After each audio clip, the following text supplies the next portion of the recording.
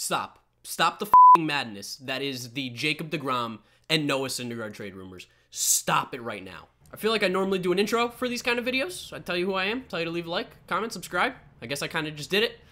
But this is a rant, as you guys can probably tell. As a Met fan, when I see rumors about Jacob DeGrom and Noah Syndergaard being on the trade market, possibly being available, listening to offers, it absolutely blows my mind. And for those of you who don't like cursing, I'm sorry, I'm gonna bleep them out, but there's gonna be a lot of bleeps, because this is just, being a Met fan for 22 years, realistically, probably 16, 17 of what I can actually remember, this is some of the dumbest shit I've ever seen them do, or even remotely talk about doing. So for those of you who don't know, the Mets are terrible this year. They're horrible. They're led by a weak manager in Mickey Callaway, who really is way overmatched as a manager. He's a great pitching coach. He's done great things with our starting pitching. The bullpen, horrendous. Absolutely horrible. Let's not go into that yet. That's a little further down the line. But we've got a bad manager. We've got just some of the worst hitters in the league. I mean, just some of the approaches that our guys take at the plate is unbelievable. It's, you question if they've ever played baseball before. We've got no bullpen. The bullpen is just... bullpen's bad. We're led by an ownership group, the Wilpons, who, if you could fire an owner, they would be fired because they are horrendous. But the Wilpons refuse to spend any money. They want to treat the New York Mets like they're a small market team because they got hurt in the Madoff Ponzi scheme. And they've just not spent any money. And when they do decide to spend money, boy, do they f it up royally. They don't get the right guys. I mean, just this past year, just take a look at some of the guys that we've gotten. Now, I did not think Jay Bruce was going to be a bad player, so I'm not going to include him on this list. I thought he was going to play well. He's played like shit. Jason Vargas.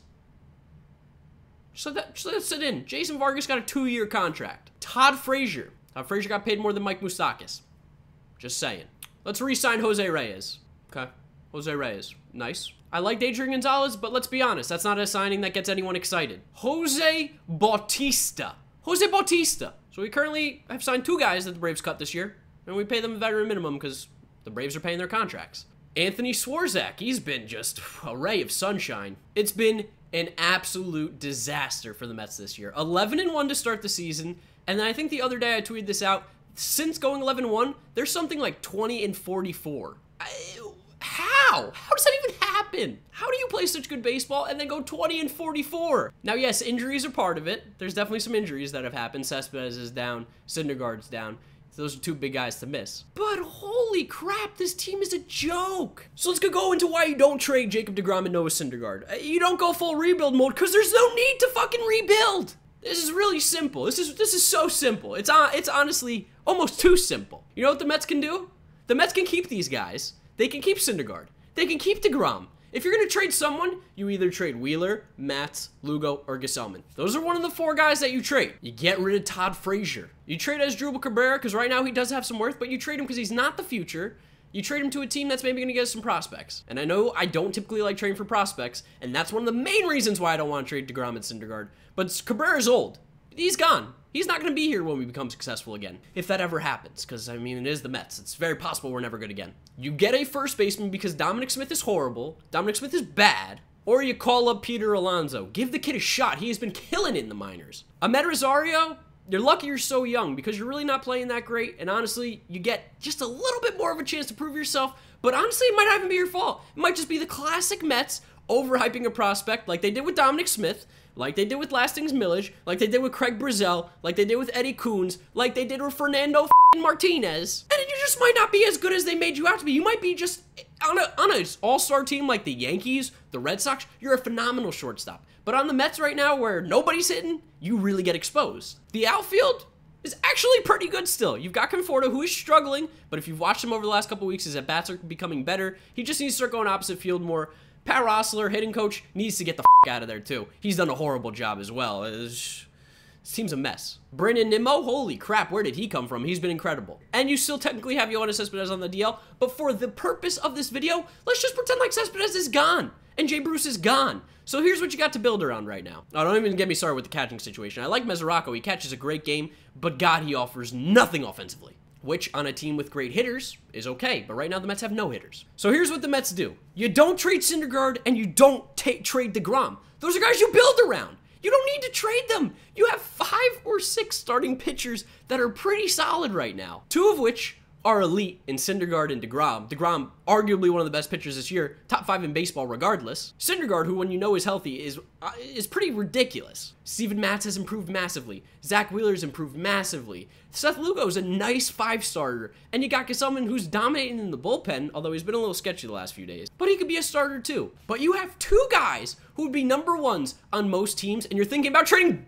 both of them? Why? To rebuild, here's what you do, Mets. Ready? I told you guys to get rid of. Spend some money. You have a huge free agency class coming up. Spend some money. I know we're not going to get Machado. I know we're not going to get Harper. Because honestly, that's just nothing. The Mets don't do that. You know what happened the last time Mets did it? They're actually pretty successful when they got Beltran, Delgado, Pedro Martinez. But hey, why would you want to repeat history and make it back to the NLCS, right? But the free agency class is so deep next year. You can get so many good players. And enough of this on-base percentage bullshit. I want guys that can hit. I'm tired of getting nice guys. I'm tired of getting guys that walk. Yes, I'm talking about Todd Frazier. God, does he...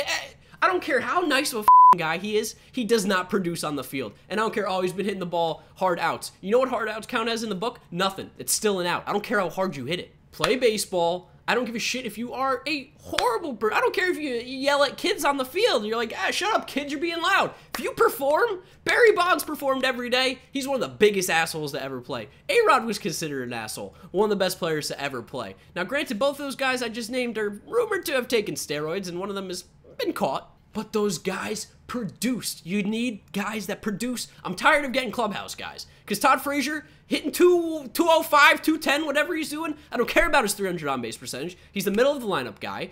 Congratulations, you just walked for... You ready for the who hits in the bottom half of the lineup for the Mets? Because this is who he's walking for to try to drive him in. Ahmed Rosario, Devin Mesoraco, Dominic Smith. Oh, the pitcher hits at the bottom of the lineup too. Jose Bautista. I mean, these guys are washed. Did I say Ahmed Rosario? He's not driving in runs either. So there you go. He walks for the bottom of the lineup.